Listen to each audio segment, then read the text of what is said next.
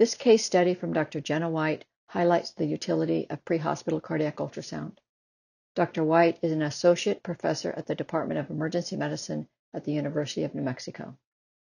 EMS was dispatched to the home of a 46-year-old female.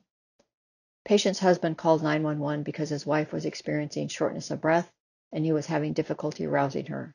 He described her as being lethargic for the last day or two. Patient has a history of chronic obstructive pulmonary disease, hypothyroidism, adrenal insufficiency, and prior pulmonary emboli necessitating the placement of an inferior vena cava filter.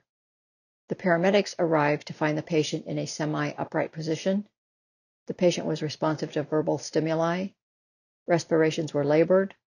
Bradycardia with a rate of 45 beats per minute. Blood pressure was normal.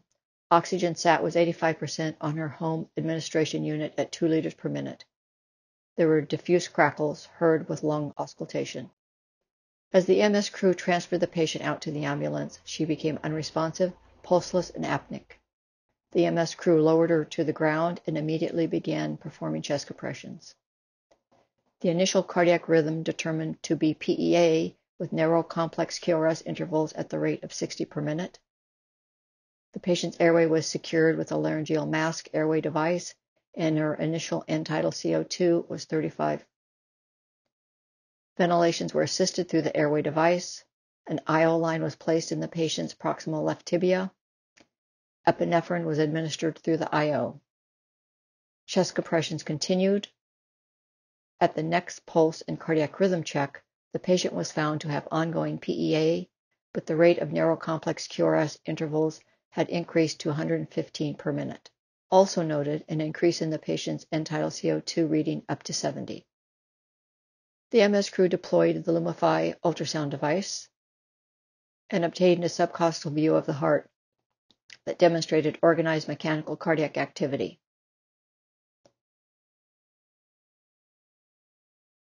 Using the Reacts feature on Lumify, the on-scene paramedic connected with an EMS physician. The paramedic described the incident and relayed information regarding the patient's condition to the EMS physician. Using Reacts, the EMS physician was able to visualize the patient, the scene, and the cardiac monitor. The cardiac transducer was again placed in the subxiphoid view by the paramedic, and an excellent view of the heart was obtained. Using Reacts, the live ultrasound was shared with the EMS physician, allowing her to visualize the image the paramedic was seeing. Given the increase in the end-tidal CO2, the increase in the rate of PEA, and the sonographic demonstration of what appeared to be organized mechanical activity, the EMS physician recommended that the paramedic treat these findings as equivalent to the return of spontaneous circulation. Chest compressions were stopped, a norepinephrine vasopressor infusion was started and was rapidly titrated up during transport. Within minutes, palpable central pulses were present. A 12-lead ECG was obtained, which revealed sinus tachycardia with no apparent ischemic changes. The patient was transported to the hospital, where a chest X-ray demonstrated a multifocal pneumonia. The patient was started on broad-spectrum antibiotics, intubated, and admitted to the ICU.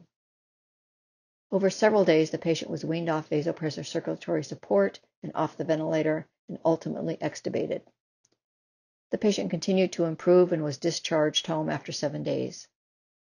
At discharge, the patient was at her neurological baseline with no apparent new neurological deficits. This case emphasizes the utility of pre-hospital cardiac ultrasound to assess the mechanical function of the heart and to determine if sonographically evident mechanical cardiac activity is robust enough to be considered a ROSC equivalent in a patient recently in cardiac arrest. Clear demonstration of organized mechanical cardiac activity using pre-hospital ultrasound, in concert with other reassuring clinical factors, was compelling enough to warrant cessation of chest compressions and the initiation of vasopressor therapy for presumed vasoplegia. Patient was urgently transported to the hospital for definitive care and ultimately achieved an excellent neurological recovery. In this case, the application of POCUS in the pre-hospital setting clearly impacted clinical decision-making and very likely patient outcome. Thank you to Dr. Jenna White for this excellent case study.